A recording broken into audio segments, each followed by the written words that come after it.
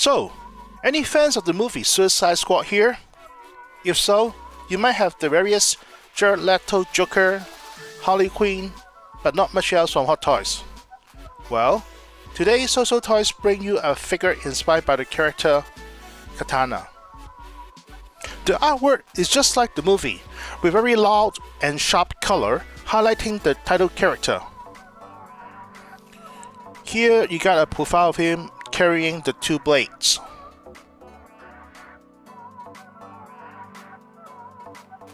Unboxing is also quite simple. Okay, you have the art sleeve, and then that's it. You have the figure, the hands, the two pair of blades. Not much to look at, but some decent quality though. Head sculpt is quite good for a third-party figure. It has rooted hair, and they are nicely done. Honestly, I'm not too familiar with the actress Karen Fukuhara, thus cannot say much about the accuracy, but it captures her look. Although I wish they used a sadder expression in the movie instead of this neutral look. SOOSOO Toys also sculpted her scars for movie accuracy. Well done. Costume is directly from the movie.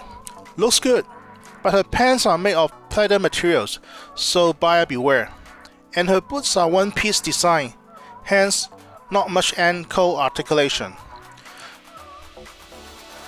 There are also some nice details, like her knee pads and the graphics printed on her pants, in Japanese character.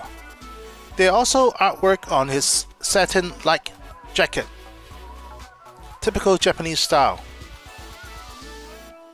The most tricky part of her costume must be the waist wrap. I have checked out SOOSOO Toys tutorial and added a personal touch. I find the wrap to be too thick, thus I would recommend you to twist it several times before you tie it together. That way it streamlines the wrap to a degree. And also once you fold it over, you can wrap it up in the back. And also, it does not stay put for long. How does it look?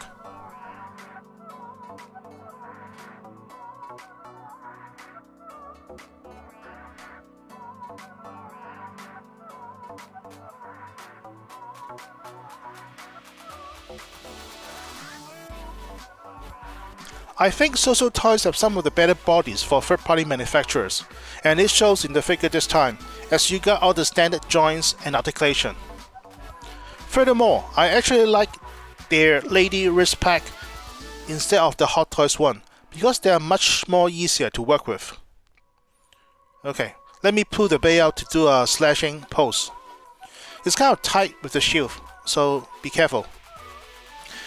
Again, the wrist wrap became loose or about to become loose easily. So every time when I pose it, I touch it, I have to adjust it. It's very painstaking. Okay, it's a metal blade. I'll show you more details in the accessory section.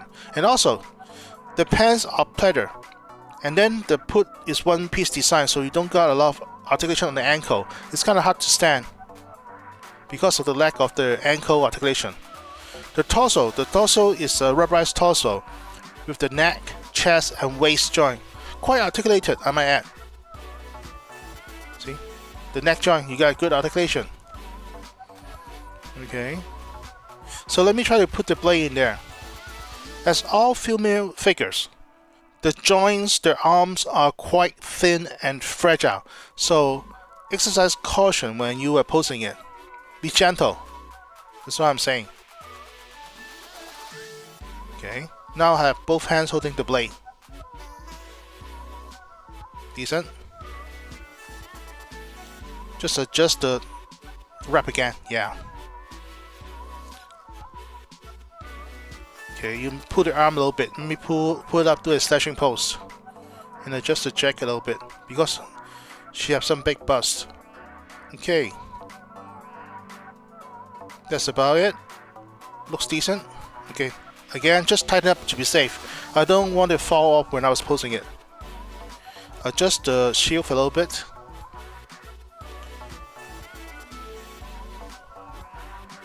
Yeah, I wish they do something about the waist strap. It's just take a lot of attention. Okay, how does it look? It's kind of hard for it to stand because the figure is so light, and then it tends to fall over. Just have to try to find the balance point.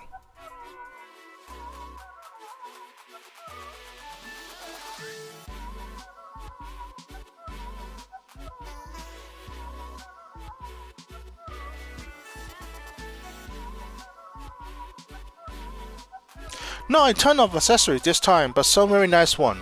First off, you have the standard SOOSOO Toys hexagon base with the Katana graphics on the top and on the side. Some nice details. Then you have a pair of blades. First you have the Katana, okay, with the shield. Nice details, nice coloring. Okay, it's kind of tight, so you might have to take some effort to pull it out. There you go. And once it's out, actually, I think the blade is metal. And they got some nice details there. You can see on the blade itself.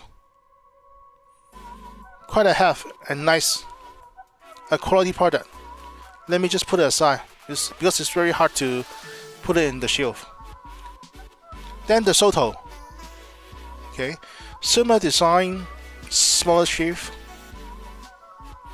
This one's easy to pull out. You look at the blade, wow, the details on the edge, just amazing. Again, both accessory is like made of metal, so a very nice piece you got there. Then we have the hand shapes. We have 3 pairs this time. They are all glove hand shapes with a decent paint color. With the glove and the buttons. You have the pair of close fits, a pair to hold the katana. There you go. And a relaxed palm. And what I like most is that the wrist pack are more friendly than Hot Toys. Basically, you just squeeze it with a plier and you pull. Oops, one more time. And you pull. And there you go. Easy to work with.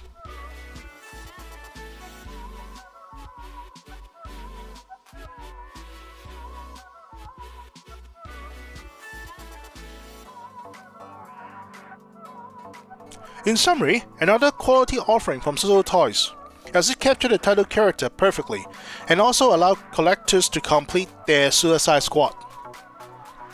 I like them a lot for the rooted head sculpt.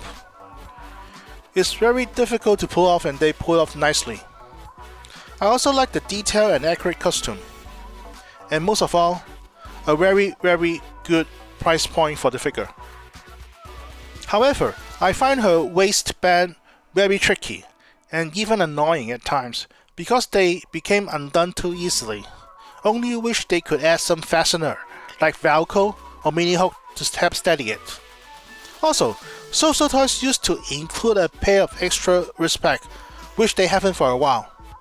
So I hope they bring it back in the future figures. Overall, this is a worthy collection if Suicide Squad is your thing. So, until next unboxing, that's all folks.